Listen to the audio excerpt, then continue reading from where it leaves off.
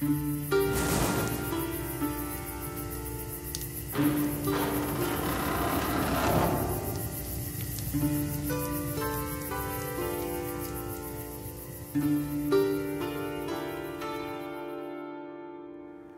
peuple du donjon, bienvenue dans le 12e épisode des tutos du donjon. Vous vous souvenez de cette salle au trésor qu'on avait fabriquée il y a quelque temps? Eh ben, je trouve qu'il manque un petit peu de coffre pour pouvoir entasser mieux que ça notre pognon. Alors c'est ce à quoi nous allons nous employer aujourd'hui. Et surtout, restez bien jusqu'à la fin de la vidéo car j'ai une annonce spéciale à vous transmettre. Bon visionnage. J'ai commencé par délimiter l'emplacement de mon coffre sur un carré de MDF de 5 cm de côté. Puis j'ai découpé deux marges dans du polystyrène de 0,5 cm et 1 cm d'épaisseur. J'ai dessiné des pierres sur ces marches avant de les marquer avec une boule d'aluminium, de les entailler, puis de les coller sur mon socle à l'emplacement prévu.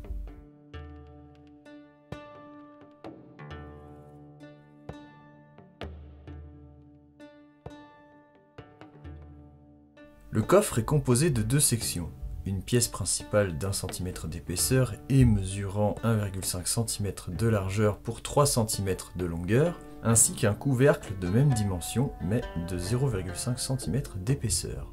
J'ai coupé deux angles de la pièce principale pour que le coffre ne soit pas un simple rectangle. Puis j'ai mesuré les dimensions de la nouvelle base du coffre afin de le surélever avec un piédestal de la même épaisseur que le couvercle. J'ai marqué les éléments du coffre avec une boule d'aluminium, puis j'ai frotté les bords du couvercle sur mon tapis de découpe pour les arrondir.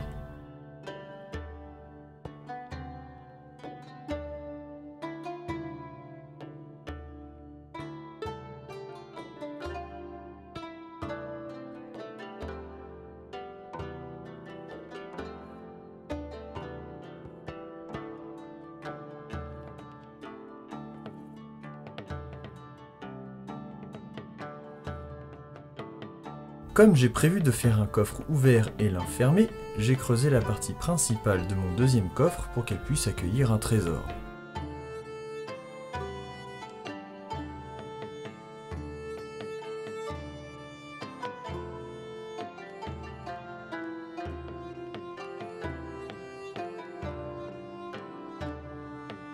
Les éléments du coffre sont prêts, il ne reste plus qu'à les coller. J'ai collé des gemmes de loisirs créatifs sur la face avant du coffre pour le décorer.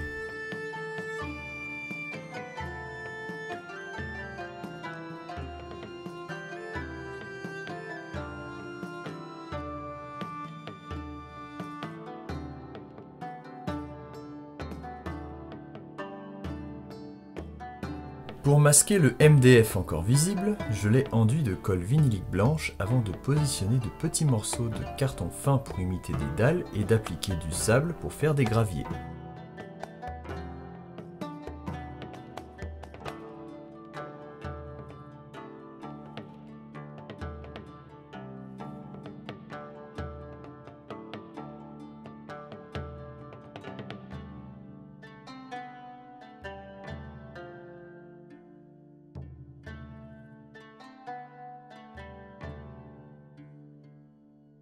Pour mon coffre au couvercle ouvert, j'ai rempli une partie de la zone creusée au pistolet à colle pour avoir un peu de volume.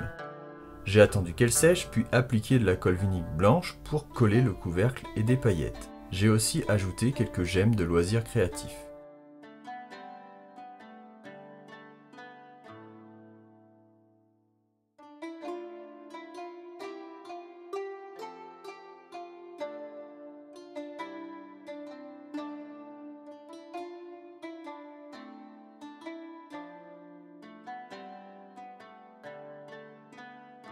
J'ai aussi préparé quelques jarres fabriquées avec des perles qui viennent de chez Action et une gemme de loisirs créatifs pour le couvercle.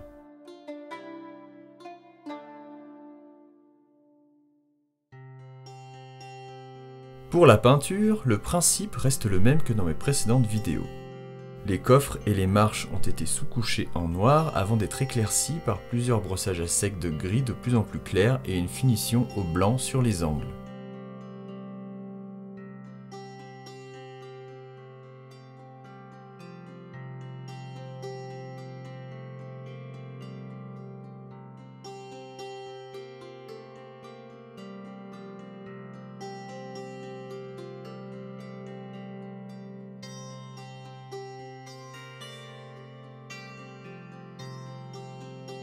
En revanche, j'ai sous-couché le sol avec du marron foncé avant de l'éclaircir avec du marron plus clair.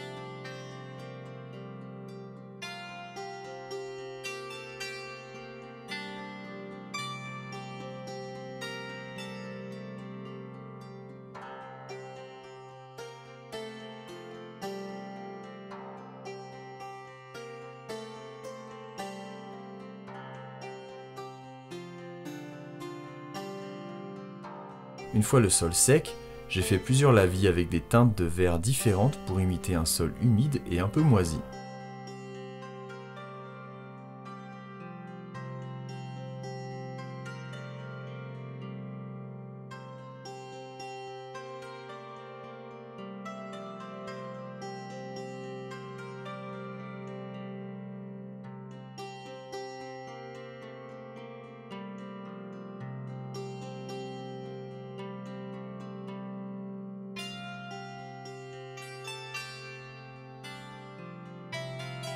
Une fois sec, j'ai refait un léger brossage à sec de gris clair pour lisser le tout.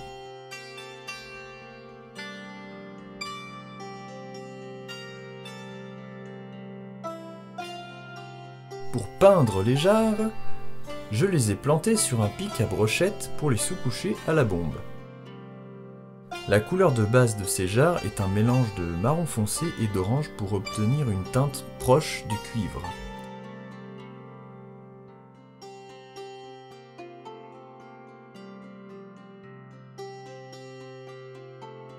Une fois la peinture sèche, j'ai appliqué un lavis de dark tone de chez Painter pour faire ressortir le relief des jarres.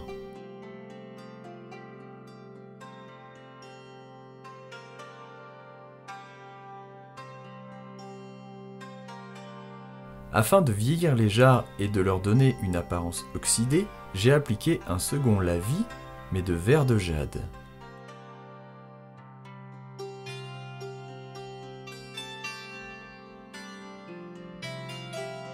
J'ai ajouté des tas de pièces plus petits, mais aussi quelques giclées de sang avec de la peinture rouge bien diluée.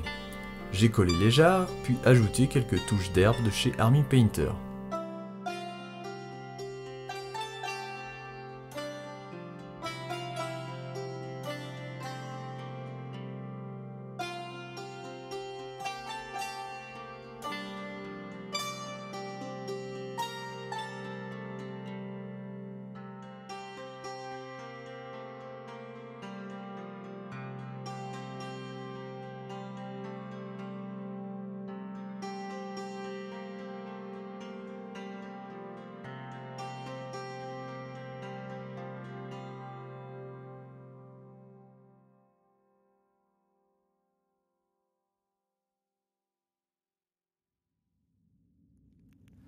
Merci d'avoir regardé cette vidéo jusqu'au bout. Et si vous l'avez aimé, n'hésitez pas à vous abonner et à faire péter le pouce bleu, ça me ferait vraiment plaisir. Chose promise, chose due, petite annonce. L'un de vous m'a récemment suggéré que ce serait une très bonne idée que vous, chers abonnés, vous m'envoyiez des photos de vos créations, qu'elles soient librement inspirées de mes tutoriels ou le fruit de votre propre imagination. Ces photos pourraient faire l'objet d'une partie d'une de mes vidéos si jamais j'ai assez de matière, ou d'une vidéo complète si jamais j'ai beaucoup de matière. Alors, n'hésitez pas, envoyez-moi vos photos à l'adresse ledonjonducraft@gmail.com qui s'affiche sur l'écran, et je verrai ce que je ferai. Merci à vous, et à très bientôt.